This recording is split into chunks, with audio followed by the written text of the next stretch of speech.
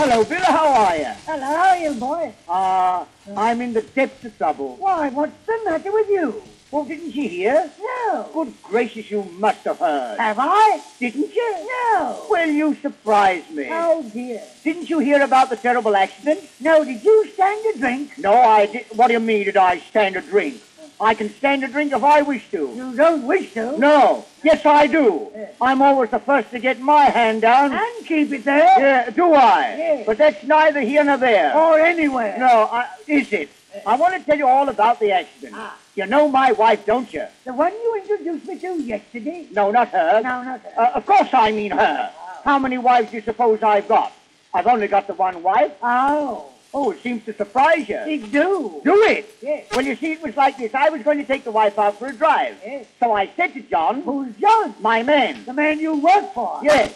No. No. John works for me. He's my hired man. Oh, do he? He do he? Do he? Do he? Well, anyway, I said to John, John, go and hitch the mare up. To the wife? To the wife.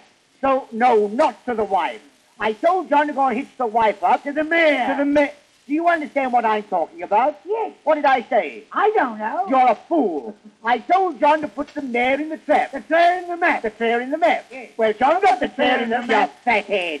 He got the mare in the trap. And she looked a picture. You don't say. Bill, believe me or believe me not. I believe you not. Well, I never saw her look better in all my life. No? We were just about to make a start, and I was handing the wife the reins. Yes. And what do you think? What do I think? Would you believe it? No. Why, she turned round and kicked me right in the chest. Well, if she did that to me, I'd leave her. You'd leave her? I would upon my giblets. What, after the trouble I've had with her? That trouble? Besides, she cost me a lot of money. But there, she's no trouble now. No? All I have to do is to feed her and keep her clean. Keep her clean? Yes. And I don't always have to do that. No? But John thinks just as much of her as I do. John does? Yes.